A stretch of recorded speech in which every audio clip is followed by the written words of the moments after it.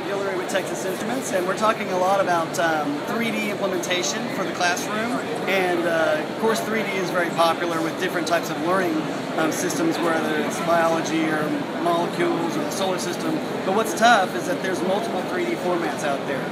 And a lot of times when you're trying to implement 3D, depending upon the content, it might be difficult to get it to play on a projection system, depending upon what that brain might have implemented. So TI has taken the lead to implement a software application and a processing system with all of the DLP chipsets that allows it to work with any type of 3D format from any type of 3D device.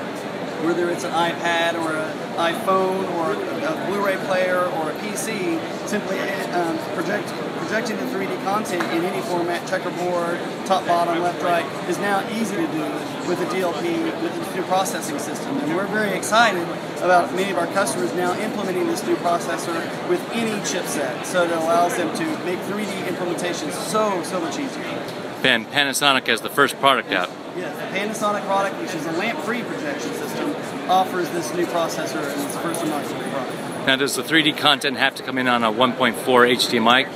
If it's for Blu-ray, it will, yes. Okay, but for other sources? For other sources, it would have, if you're inputting it through an RGB or through a USB connection, however that can actually, you do different formats. The Blu-ray requires a 1.4. Okay, great. Thanks, Mike. You bet.